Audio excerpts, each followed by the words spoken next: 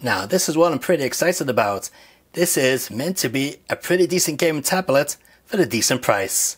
Let's check it out.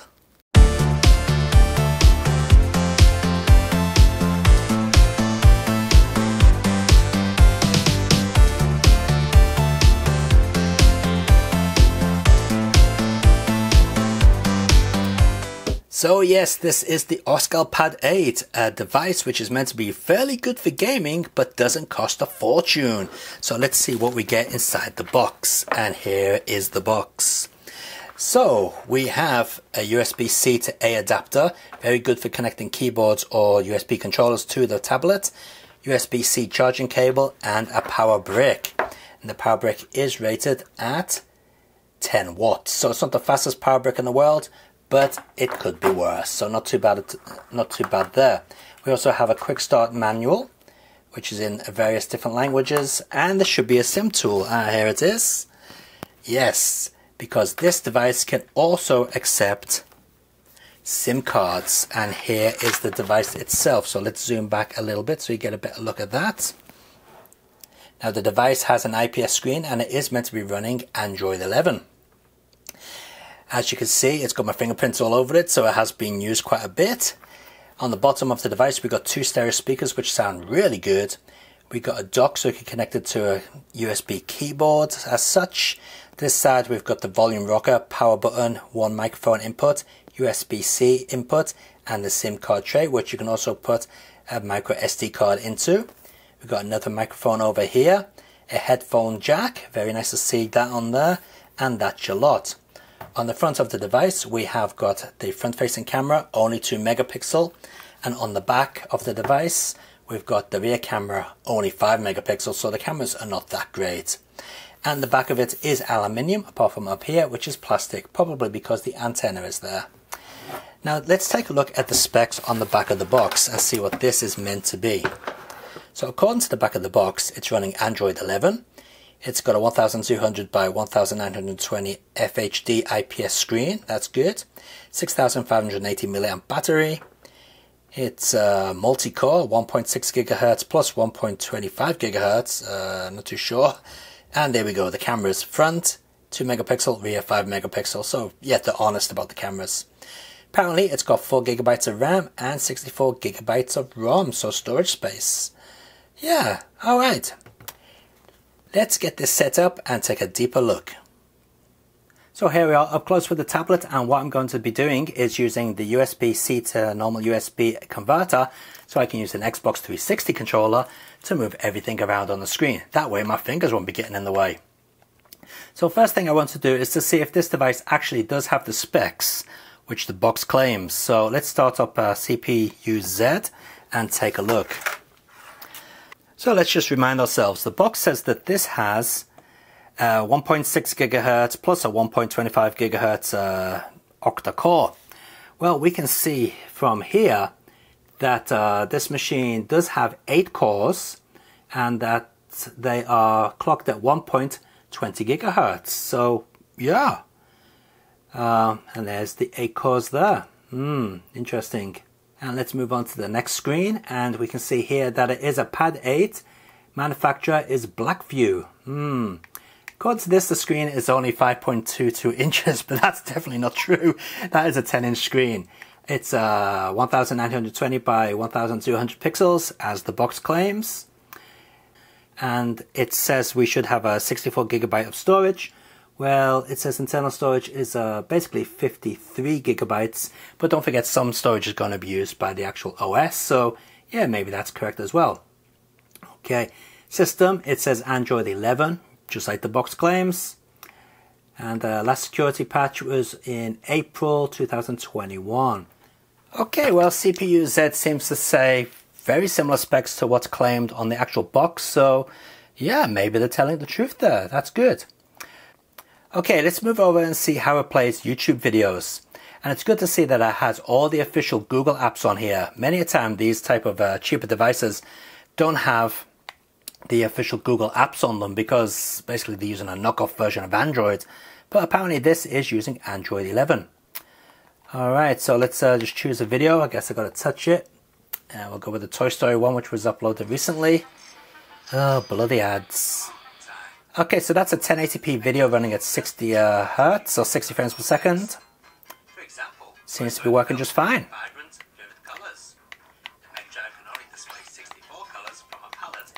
Yeah, we can do all the usual browsing and whatever. Can we get full screen on? Yeah, not a problem. Alright, so that's good to see. YouTube is working very nicely. Okay, but you don't care about that. What you want to see are the games. Well, let's check out some games. So we'll go into the games folder here, and as you can see, I've uploaded a couple of Android games as well as a load of emulators. So let's check out Horizon or Horizon Chase and see how this runs on this tablet. Now, one thing I must point out is the stereo effect on the speakers down here is really good. It does have a good sound to it. I'm actually very impressed by the sound quality of this tablet. In fact, what I'll do is I'll put my phone next to it and we'll record the audio in stereo. So hopefully this will give you an idea of the sound quality. So let's start off with the game. Oops, press the back button there. And I've got to say, this adapter, the USB-C adapter, is working like a charm. Alright, we'll just go with any old course, go with that one. We just want to see if it runs smoothly, because this game should be at 60 Hz.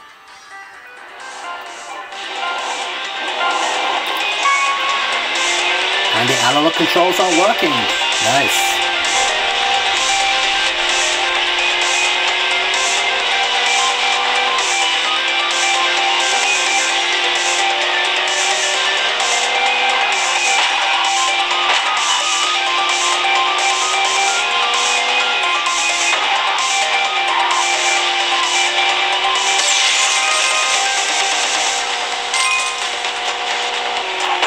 Alright, I would say that that is working perfectly fine, wouldn't you?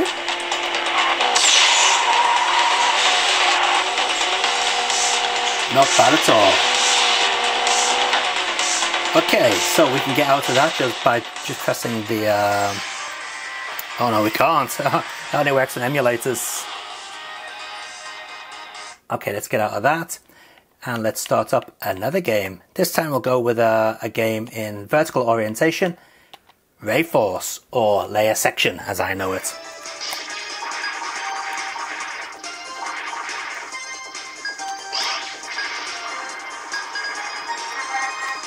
Alright, this is just like playing it on the Sega Saturn. This is really good.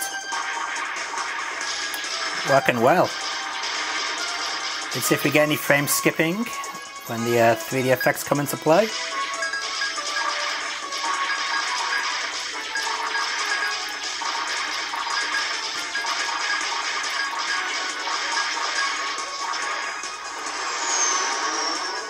No, nice and smooth, just as it should be.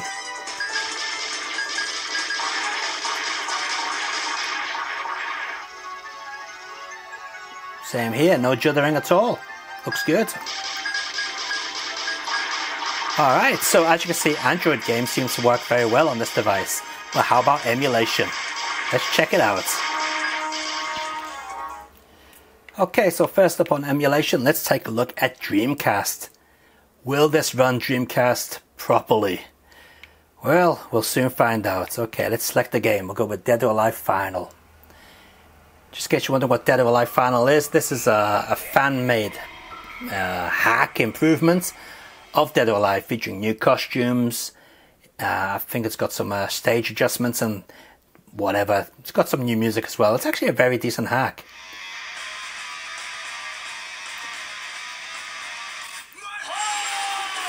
Okay, the intro seems to be working pretty well. Let's get into the game and see how that works.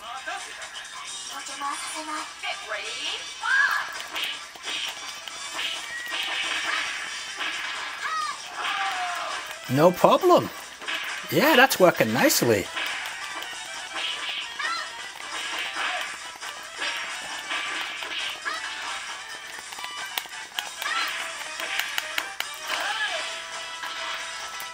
Well, calling me impressed. I expected that to be jerking, skipping frames and whatever, but no. That's working reasonably well.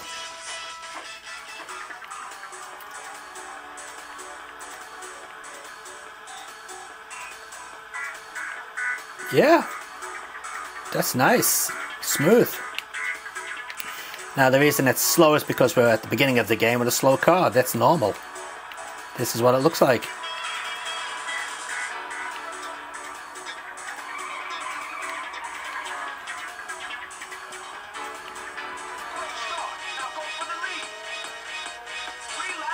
And again, it's working pretty well. Whoops.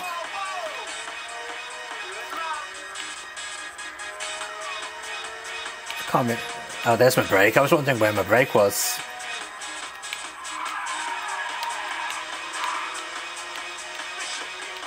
Nice.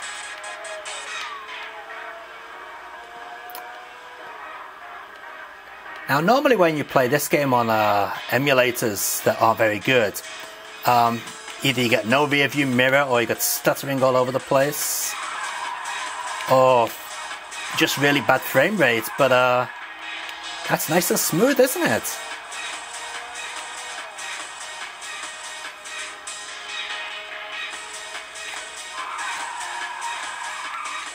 Oh, made a pig's ear of that one.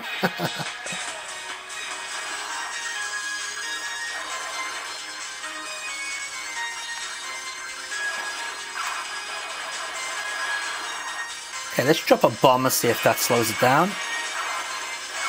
No. Not a problem.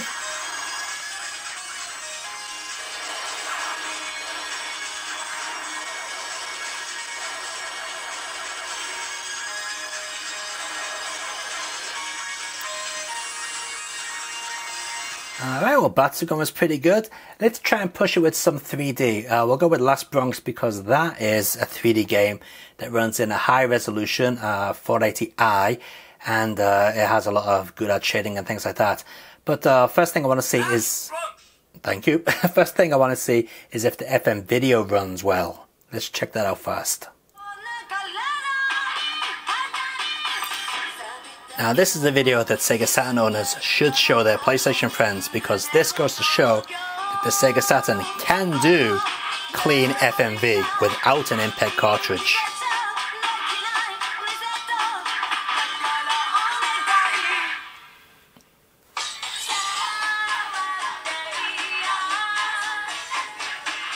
But yeah, it seems to be running the full motion video just fine.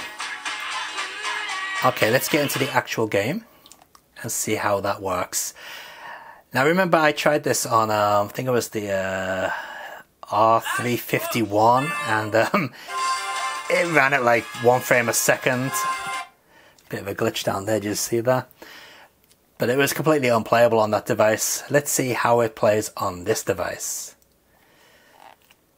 Oh.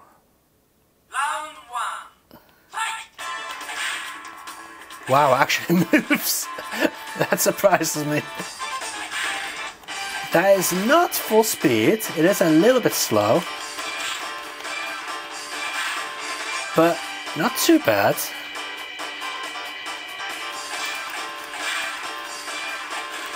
Where's my button? I think my buttons are configured wrong.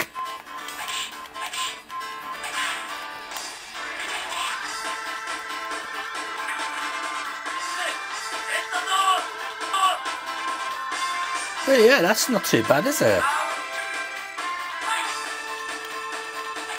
It is playable. So this is a demanding 3D game on the system. So if it's playing this, I would imagine the less demanding 3D games would work much better.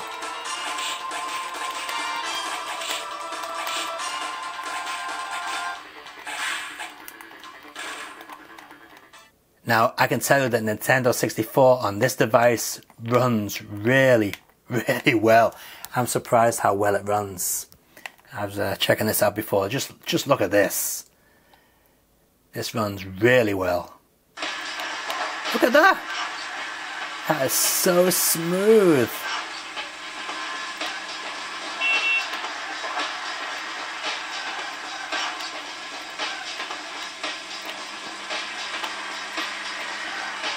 I think that's running smoother than a real Nintendo 64.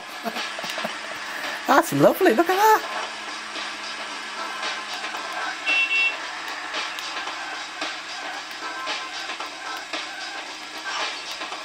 Whoops.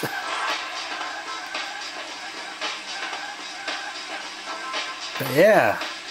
So this machine is pretty good for emulation on the upper devices. Dreamcast works really well. Sega Saturn, yeah, reasonable. PlayStation, very well. PSP, very well. And Nintendo 64 also very well. I think I've got the brightness down on the screen here. It's a bit dark, isn't it? Okay, so obviously, if it plays those type of machines very well, then it's going to play other machines very well, such as the 16-bit machines. Let's just take a quick look, and let me just see if we can... And yep, as you can see, it works it, no problem.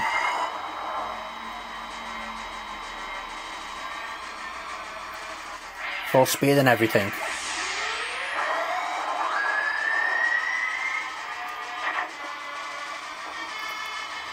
But that's not what I want to play. I want to play a game that usually has issues on emulators, and that is a Ghost Chaser, I think it's known in English. Right, where is it? Yeah, Ghost Chaser, here we go. And this is a dark looking game anyway, so that's why it looks dark here. As you can see, it's running perfectly fine. Normally this game runs incredibly slow on bad emulators, but yeah, not a problem here.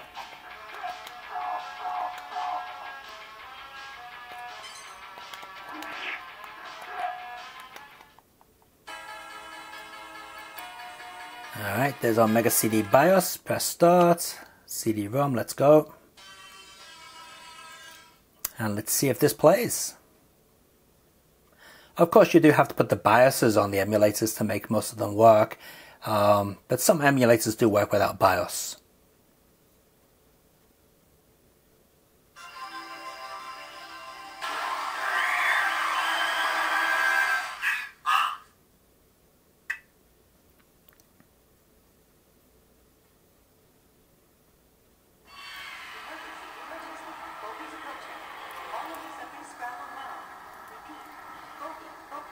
And there you go, Sega Mega CD running. And of course, because it runs this, it's going to run Sega Mega Drive games just fine as well.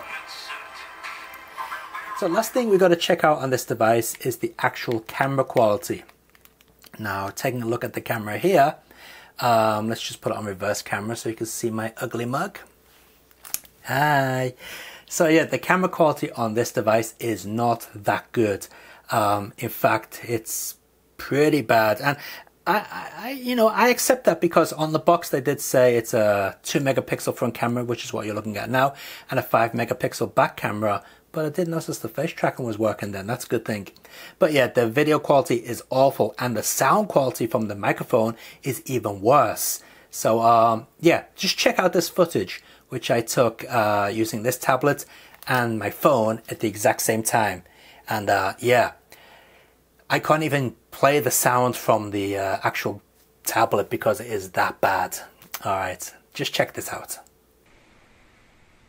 Alright, so here we are taking a look at the video quality of the tablet, and as you can see, the camera is not exactly the greatest, and neither is the sound.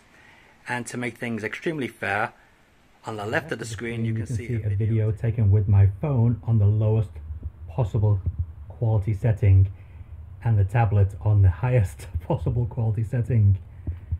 So I'll just move to a different room.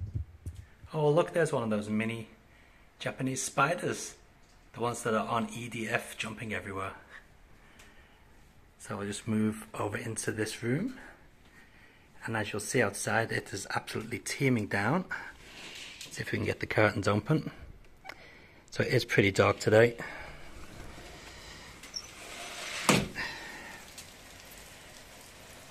And yeah, the difference in quality is pretty much noticeable, isn't it? So yeah, the camera is not exactly the best in the world.